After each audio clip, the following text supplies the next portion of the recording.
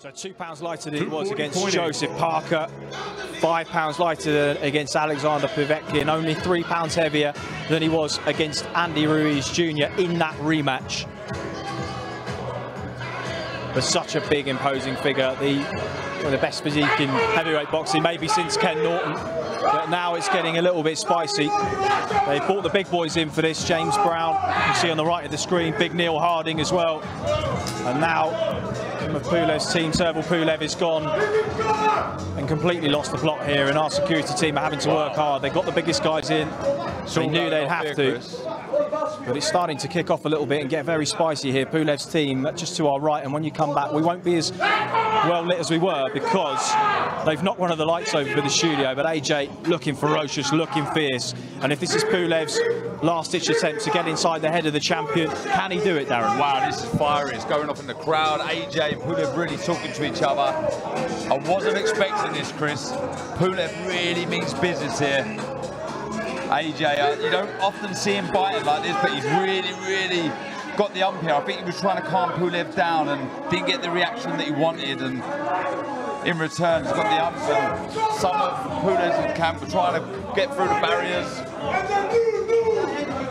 And credit has to go to SAUK, our security team here. They've got the biggest guys and the most professional guys around. 12 rounds of boxing for the Unified Heavyweight Championship of the world. And they've utilised every single member of staff here, and they've done a fantastic job. You won't have seen some of the things that have just gone on in and around our studio. But my goodness, it has got spicy here. It's big Lewis Buller-Watts on the left-hand side of the screen there.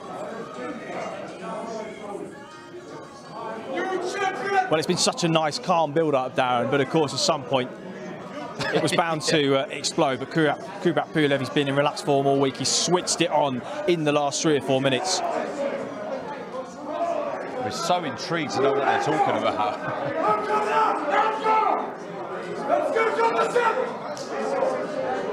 They're punching each other's fists there.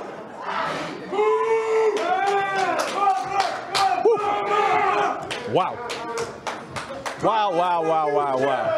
Well, I don't know who rearranged our light that was knocked over. Well done and thank you to whoever it was, because we'd have been half in light, half in darkness.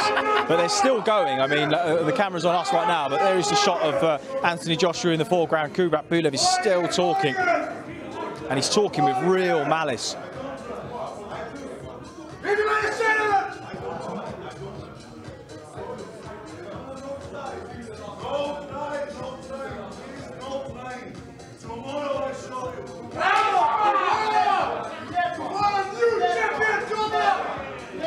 Pulev is saying it's not time, tomorrow I will show you.